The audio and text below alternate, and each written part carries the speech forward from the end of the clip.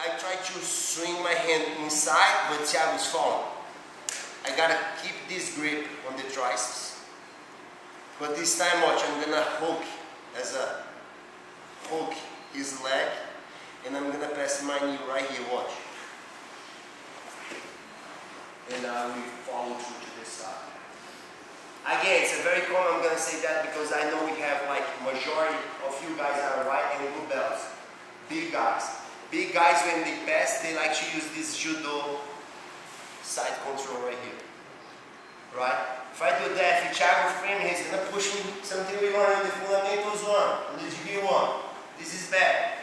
As I say, I'm not saying it's wrong, it's right. It's my style. That's the reason I'm explaining to you the reason why you should not pass like that. Jiu-Jitsu guys will not use this. Judo guys use, but Jiu-Jitsu not. As soon as I pass, side control, arm with the head, arm with the arm, and shoot. Alright? So again, approach, boom. It's kind of like, I'm so confident on this game, sometimes I give to the guy what he wants.